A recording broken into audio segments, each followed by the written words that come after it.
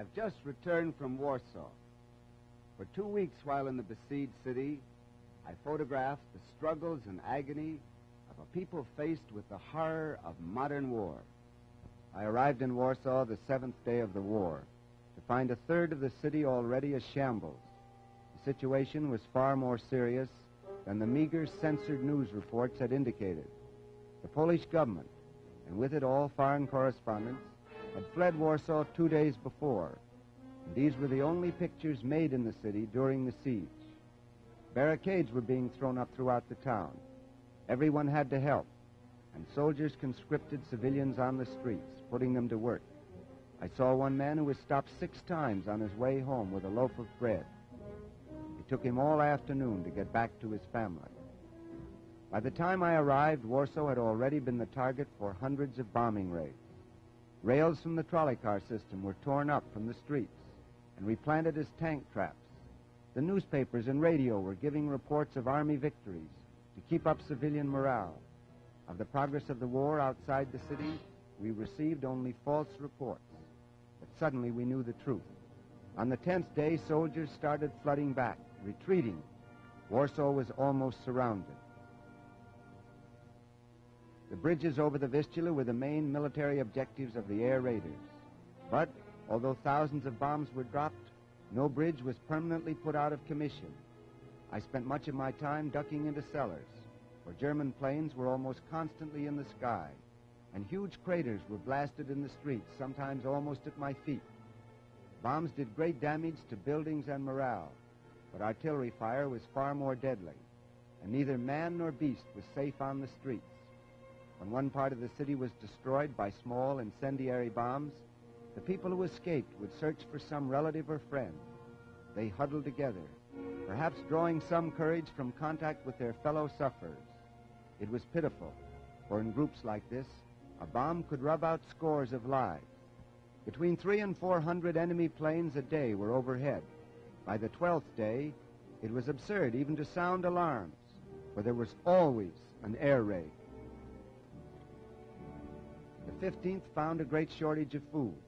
Stores had kept open so long as there was anything to sell. Then the city established bread lines, where more than half the population lined up for their daily rations. People were constantly moving, sometimes saving the least useful but most prized possessions from the debris of their homes. Demoralized, they shifted about the city, seeking safety. They were lucky who owned a horse and wagon, because the entire family, even to the house pets, could be moved together with enough necessities to keep them alive. But any sort of vehicle would do. While a few carted unnecessary things, most of the refugees saved their bedclothing, almost by instinct. By this time, the German Air Force, which had outnumbered the Polish planes by 20 to 1, had left not a defending ship in the sky. German planes dived low over the city as they attacked. Polish anti-aircraft batteries actually made many direct hits. About 50 German planes, all told, were brought down while I was in Warsaw. Incendiary bombs took comparatively few lives, but they left hundreds of thousands homeless. In their wake remained only the smoking embers. It was almost impossible to put the fire out, for water mains had been blown up. At times, machine gunners tried their marksmanship, zooming low over the city after they had dropped their cargoes of destruction. A new type bomb appeared, a 500-pounder with delayed action fuse. Each afternoon, at 5:30, enemy air squadrons would drop incendiary bombs, and by nightfall, whole sections of the city would be blazing. At night, I roamed through the city, photographing blocks of closely packed apartments, which were in flames. Blackouts were completely ineffectual, and the fires lighted up the city for miles around.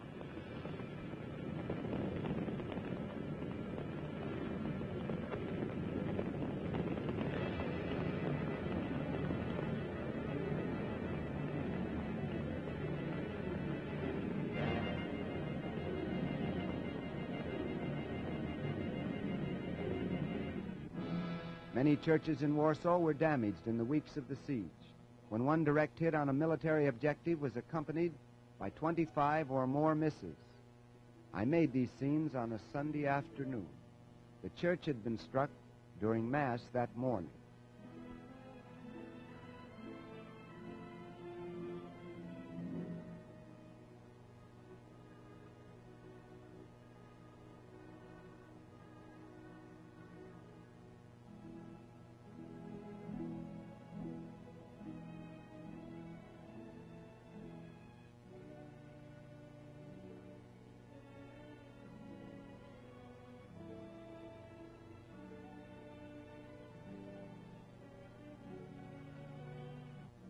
This hospital was hit 5 times the day before I photographed it, and I followed the returning surgeons and nurses as they inspected the damage.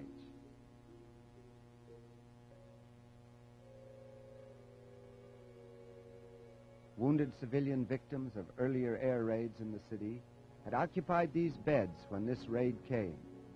It was like a grim avenger, relentlessly determined that they should not escape, that they should find no peace.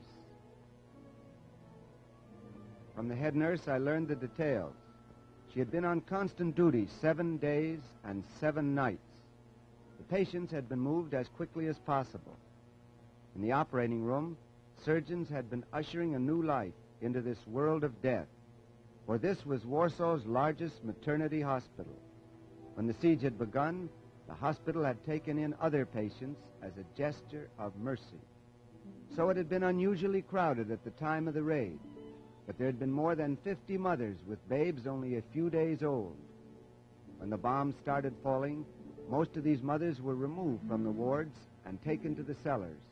There, they sat on the cold, dank tile floor, holding their newborn infants on their laps.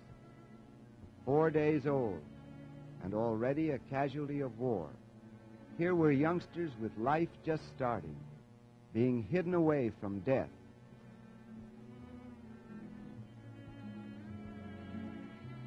This story almost missed being told. The pictures you have been seeing were in that developing tank, but I had moved them across the room to a dryer half an hour before the bomb struck. It was the 21st day, and I was leaving that city of sorrow. In the fields outside was the most tragic scene I ever witnessed. 7 women had been machine-gunned from the air while digging potatoes. Beside one mother's body, a stunned child waited for what might happen next. Even as I passed, the peasants were returning to the potato fields. They knew that if they dug, they might be machine-gunned, but if they didn't, that they would surely starve.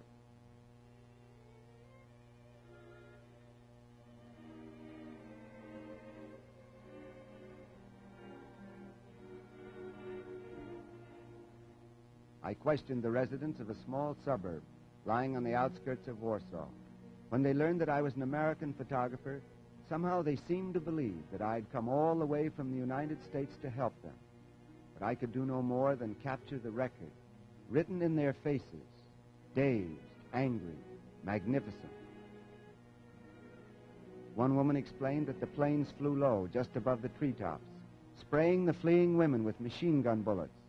Still another told of 9 who were killed by shell fire as they stood in a bread line.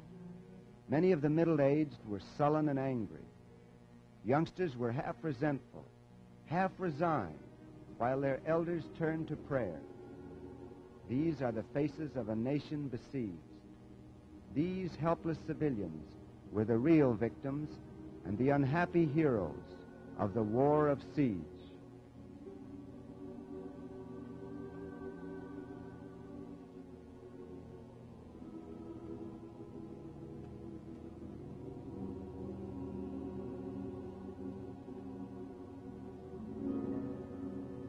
May God have mercy on them.